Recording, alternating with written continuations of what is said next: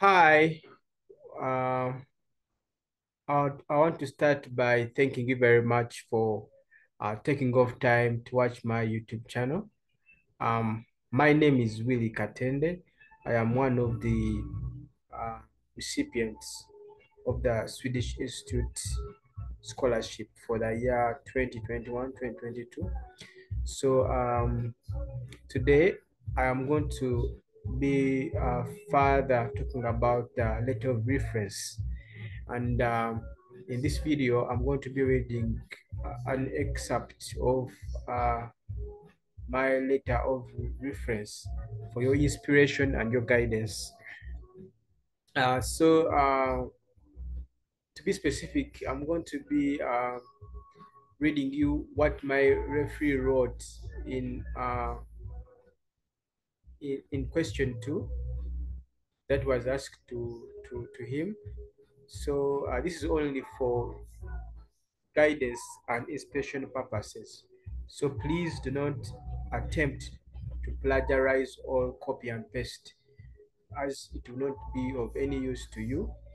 Use this. They already have a record of this application of mine.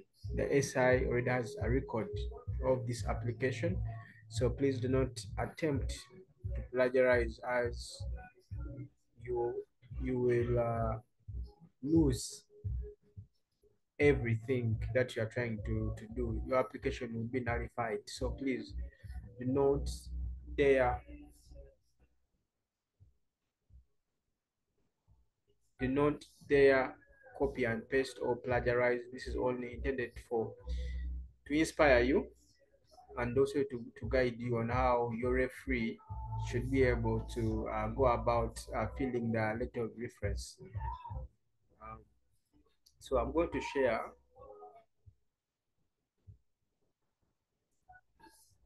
a blank letter of reference. Um,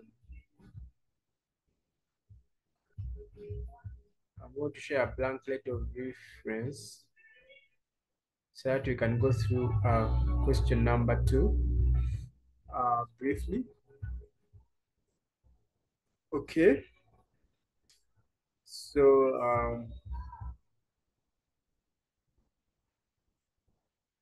this is it for my year, and I, I'm hoping that it's the same for the previous year. This is only for your guidance and inspiration purposes. Okay.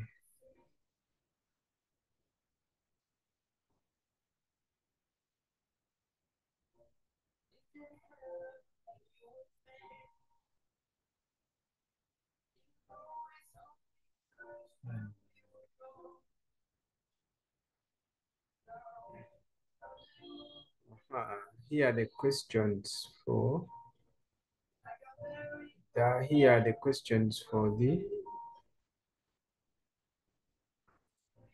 here are the questions for your referee to answer about you, about your previous experiences with him or her. So in my first video, I talked about, I read a bit of what my referee wrote in for question number one. So for question number two, I'm going to read what my referee actually answered.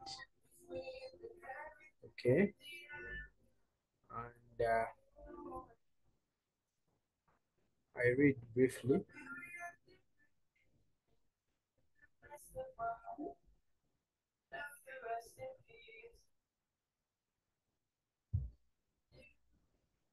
So the question was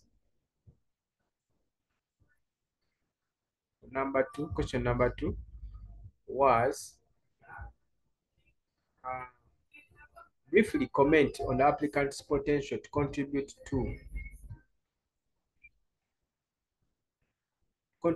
to and or drive social changes in his or her context. Then I repeat the question.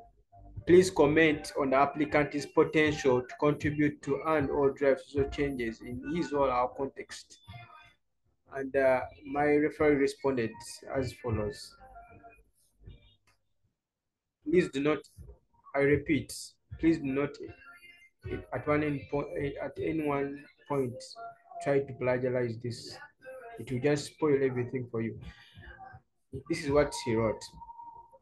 I strongly believe the applicant has immense potential to contribute to and drive social changes in his context as a professional in the construction industry, owing to my previous experiences with him. That was the first sentence. The applicant is always inspired to critically think and solve problems affecting society.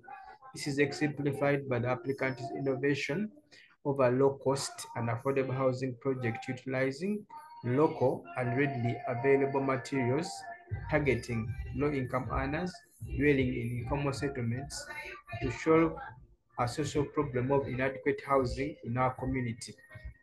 So this is what my referee wrote. So you as an applicant, uh, you have to be able to have capacity to solve social problems that affect your community or your society where you are living. I know we come from different walks of life, different spheres of life. So the ISI is looking for someone who will be able to champion social causes and be able to succeed. So they're looking for someone who can be able to bring up a change in the community where you stay, where you reside. So this is very important for the SI. So what I wrote is, what I just read is just for inspirational purposes. And I continue to read. So then he went on, my referee went on to say that in such an instance, the applicant used his expertise and experience as a quantity surveyor to contribute to positive social changes in our community. This is only one way among many the applicant has exhibited his potential to contribute to and drive social changes in his context as a quantity surveyor. So that's what he wrote, that's what my referee wrote when he was referring me. So as you can see that uh, in in my letter of reference form, the referee tried to show the social problems I was trying to solve, problems affecting society, and in this particular case, I was trying to solve the social problem of inadequate housing. So as you realize, people are living in substandard houses, houses that do not meet uh, the necessary requirements. So they do not meet the standard requirements. So in this particular case, in my context, I was trying to solve how an urgent housing need in my community. See, and that is in one way or another, I was trying to come up with a solution to an existing problem in my society by coming up with a proposal for low-income earners living in informal settlements. So this problem actually uh, falls among one of the sustainable development goals. So inadequate housing is what one of the sustainable development goals or targets uh, by the UN. As you know, the SI is based all anchored on the ability to solve social problems in society. Is anchored on sustainable development goals um, by 2030 by the United Nations. So as an applicant for the SI scholarship, you have to be able to you must have solved or tried to solve a social problem before you apply for this scholarship. It is very, very important. And this is what my referee was trying to refer to, because before I tried to solve that problem of inadequate housing in my community. So it's very important to have been involved in trying to achieve a certain target of the one of the sustainable development goals. Okay, so I think that is briefly what I can talk about this letter of reference form. And second question. Yes, thank you very much for listening to me.